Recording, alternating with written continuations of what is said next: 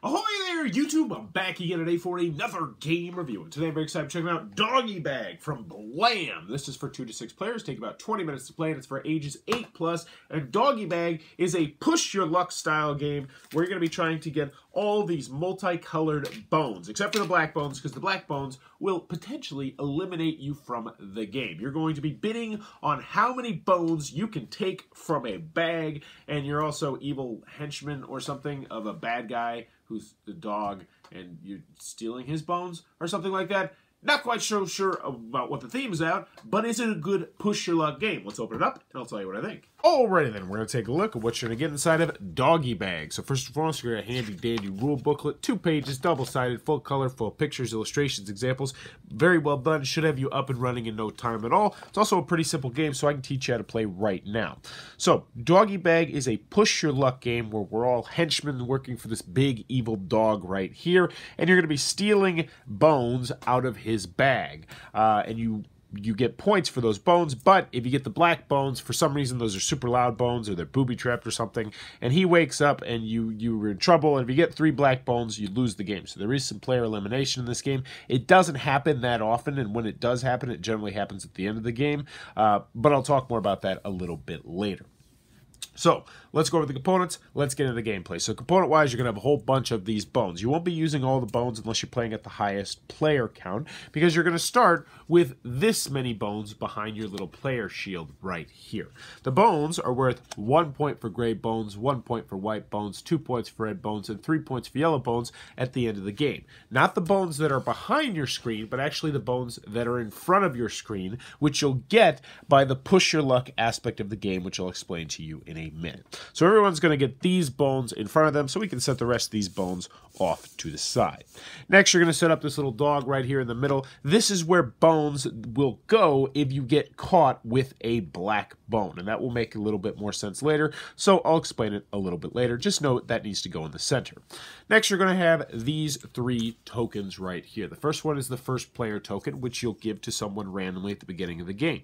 They will keep this as long as no one takes the number 2 tile right here. So if you're first player, you will be first player until someone physically takes the first player token from you.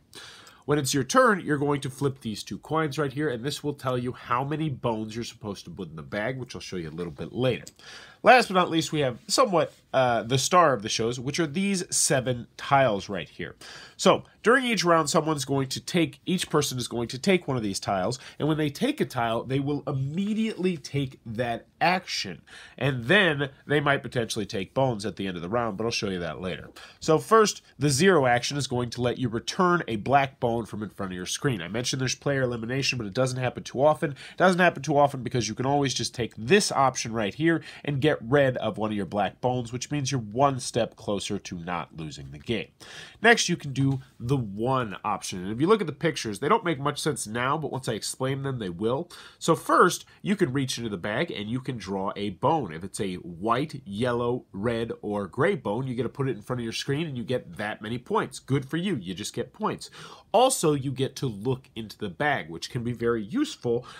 Maybe not for this round because you have such a low number, but for next round, because the bones stay in the bag from round to round to round, the ones that are not picked. So, you get to look into the bag. Next, you have the number 2, which will allow you to put the dog token in front of anyone you want. It doesn't matter. Most of the time, it's probably going to be you, but you can put it in front of anyone you want, and they'll be the first player next turn.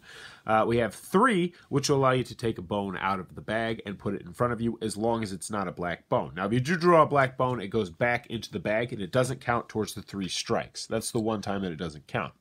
Next, number 4, you look in the bag. Pretty self-explanatory.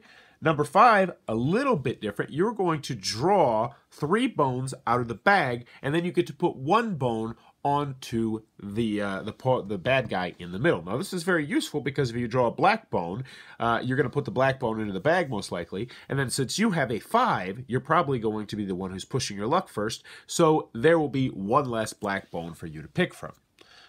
Moving on to number 6, what you're going to do, the player takes 2 bones from the tile and places them back in the bag. So you're actually going to take 2 off of here and put them back into the bag. So you might take a yellow, which is 3 points, so they're very, very seldom and scarce.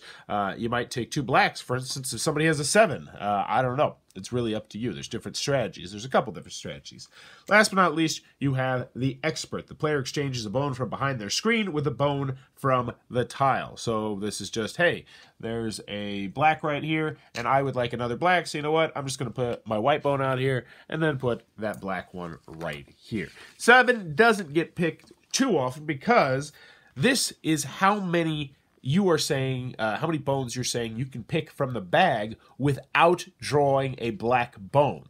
So for instance, let's just say someone took a 3, someone took a 2, someone took a 4, and someone took a 6. That means that once everyone has taken their actions, whoever has the 6 now has to reach into the bag and draw 6 bones. But let's just walk you through a mock round, and I'll show you exactly how it all works. So I'm the first player. What I'm going to do is I'm going to flip these 2 coins up into the air, and it came down with a 2. So what that means is secretly everyone is going to take 2 bones from behind their screen, and they are going to put them into the bag. Now, at the beginning of the game, the bag is going to start with 1 bone of each color in there. But right now, I can put any 2 bones I want. So you know what? I'll just put these 2 gray bones. So, hey, I'll put these 2 gray bones in there. Boom. Maybe this next guy puts a yellow and a red. Maybe the next person's evil. They put 2 blacks in there. And then we'll put, I don't know, a white and a black. So let's say that's a 4-player game. So, boom, we do that. Once everyone is putting their bones in the bag, what you're going to do now is, starting with the first player and going clockwise, you are going to pick one of the tiles and immediately take the action. So let's just say I take, I'm going to take this 5 right here. I kind of want to go first. I'm feeling good about the bag. So I take my action, I reach into the bag, and I draw out 3, and I'm going to put the black one on here. So that's 1 less black one for me to draw. I'm feeling pretty good. Next person, maybe they choose the 4. They look in the bag. This person chooses the 3. They just grab something out of the bag, and let's see what they get. So they got a yellow, which is great. They just scored 3 points. So they would actually put the yellow token in front of there, and they have 3 points, so good for them. And the next person chooses a 2, and they want to be first player next round or something. So now we take a look at all the tiles, and I have a 5, so I'm going to go first. So let's see if I'm successful. So I reach into the bag one at a time. Oh man, that's terrible. So first one is black, so the black bone goes right there, and then the 5 goes back here, and now the person who is the next highest number has to go. So this person has to draw 4 bones out of the bag. They're probably feeling pretty good. Let's see what happens to them. They get a yellow. That's a good start. They get a, oh no! So they get the black too, which means boom, both of those bones go right there. Now, the only bones, or excuse me, my mistake there. The black bones do not go there. They go in front of your screen. My bad. So they go in front of your screen because they count as one of your strikes for losing the game. So the 4 person is screwed up. Now we go back to that 3 person here. Probably didn't think they were going to draw, so they draw. They got a gray bone. They draw again. They got a gray bone, so it's looking really good. They're excited, they're nervous, and boom, they got a red bone, which means they put all 3 of these bones in front of them, and now the round is over. The person who has the 2 does not get to push their luck, does not get the potential to get any points. Now, I want to go back to these 2 people right here who busted, who got the black bone. How this works is you put all the black bones you drew and all the gray bones you drew in front of you. So if you drew, say for instance, 2 gray bones and then you drew a black bone, then you actually get to keep those 2 gray bones, which is 2 points. But all the other bones, the yellow and the red bones, go to the center, and the white bones go to the center, and you lose those points. So now this person would go first, and you would rinse, wash, and repeat the process, seeing how many bones you're going to put in there, and then drawing the tiles and doing the push your luck aspect. Now, there's 2 other things I want to mention. When does the game end, you may be asking yourself? Well, there's a couple different ways that the game can end. First, if everyone is eliminated, then obviously only the person who's not eliminated is going to win.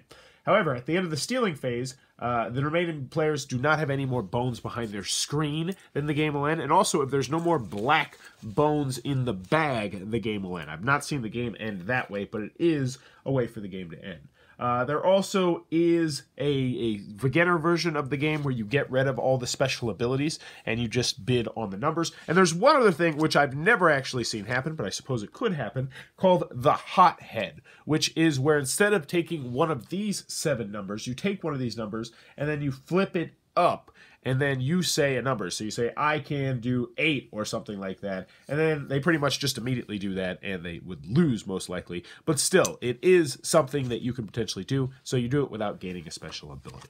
But anywho, that in a nutshell is how you're going to play the Push Your Luck game, Doggy Bag.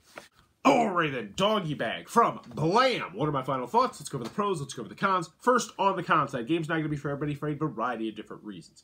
The first big one that I have is that I think this is going to be a little bit too light for most people looking for a push your luck game night filler game. While it is an acceptable game, it's not a bad game for a game night, I still feel like it just missed the boat a little bit too much by being a little bit too light. And the biggest problem that I have with it is that I really wish there was more diversity in the special ability tiles, because the special ability tiles are cool, and I like the fact that when you take it, you immediately do it, and that makes things interesting, but I still wish they had more of a variety of these tiles. I feel like it was a missed opportunity to not make these double-sided, so you could have different special abilities during different games. Now, technically, they are double-sided because you can use the Hothead special ability, which lets you pick 8, 9, or 10, but I didn't see anybody use that special ability with the games that I played, because drawing 8, 9, or 10 is really stinking difficult. If you draw 8, 9, or 10, it should really give you a special ability at the least, because it's really hard to do that. So I feel like as a game night game, this is one that most people are going to want to pass on because it's just a little bit too light. Another comment I have with this game is that the theme makes no sense at all. I'm pretty sure we're like drug dealers are bad guys for a bad dog, and the bones we're stealing are either money or drugs, and if they catch you stealing it 3 times, then they kill you. I think that's the theme of the game. The theme's just odd. It doesn't really make much sense. But hey, it's a push your luck game, so it doesn't need to make that much sense. Not personally for me, but hey, that's your mileage may vary kind of thing. Any other cons I have with the game? Oh yeah, I liked it best at 4, 5, and 6 players. 2 and 3 is okay. You know what? I'll say 3 is okay. I didn't like the game at 2 players that much, but I liked it best at 4, 5, and 6. Just with 2 and 3 players, there's just not enough bones. The numbers aren't as high, and it's just not as interesting as it is when you get to that 4, 5, and 6 players, and you really start pushing your luck, and you really start thinking, well, do I actually want to do a hothead? Somebody took the 7. Now, we still didn't have anybody who did the hothead, but still, people considered it when we played at 6 players, so I imagine some people might actually do it with the higher player counts, so I liked it best at the higher player counts. Oh, the bag. The bag's already starting to fray and, like, fall apart, and it's not a custom bag or anything. I mean, really, you only use the bag to put bones in and draw bones out of, but still, that is annoying, and some people will be annoyed by that. That's what I got on the con side. Moving on to the pros, I enjoyed Doggy Bag. I thought it was a good family weight press your luck game, and if you're looking for a family weight press your luck game that is easy to learn, that is easy to teach, that doesn't feel fiddly or anything like that, then I think this is a good game for you. I really do. I think if you have kids between the ages of 8 to 16, somewhere in that range, I think they're really going to enjoy this game. Do I think it's the best push your luck game that I've played? No. I can think of 4, 5, 6 off the top of my head. But if you like press your luck games and you have a good collection of them and you're a family weight gamer, I think this is a decent game to add to your collection. So what did I like about the game? I like the components. I like the artwork. I like the fact that it does press your luck very well. There's tense moments, especially when you got the 4, 5, 6, 7, and you're reaching to that bag and you're like, oh man, can I get the last one? Can I get the last one? Can I get the last one? And then it's a black bone and you're like, oh no! And then the person who maybe draw the 4 is like, oh, I get to draw, but then they remember what they saw in the bag because they had that, and like, oh no, there's a lot of black bones in here, but they don't want to say that because it's secret information. I like the special abilities in the game. I like the fact that you can look into the bag, and there's a little bit of forward planning there because you're like, oh man, there's not many black bones in this bag, so maybe next time I'll put a lot of, you know, yellow or red or white bones in there, and then I'll bid big because I know there's not that many black bones. I like that aspect of the game, and I like how easy the game is to learn. It doesn't outstay its welcome. It doesn't feel fiddly. Mechanically, it's a very straightforward game. And in the end, Doggy Bag, I can recommend it as a good family weight, press your luck style game that it's easy to teach to just about anybody. But As a game night game, I felt like it was a little bit too light. My game night didn't hate the game, but they were like, oh, it's okay. It's the kind of thing where they would much rather play a different Press Your Luck game, say like the Adventures or Temple Run or something like that, that just has a little bit more meat on the bone. So that is Doggy Bag from Blam. I think it's a good family weight Press Your Luck game, but as a game night game, just didn't hit the mark for me. If you enjoyed this review, please be sure to click on that subscribe button down below. In the comments below, let me know what is your favorite Press Your Luck game.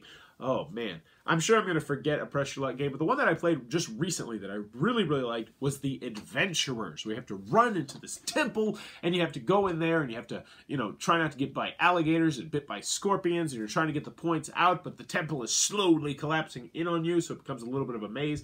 Really enjoyed that game. It's got different asymmetrical special abilities, which is something that I also wish that this game had. I feel like that would have been something really cool to add to this game. Even if you just put it on, like, the cards, and it's just like, oh, you have this special ability if you want to use that. I feel like it just could have given it some longer legs. But anywho, let me know in the comments below what is your favorite Press Your Luck game. And as always, thanks for your time, YouTube.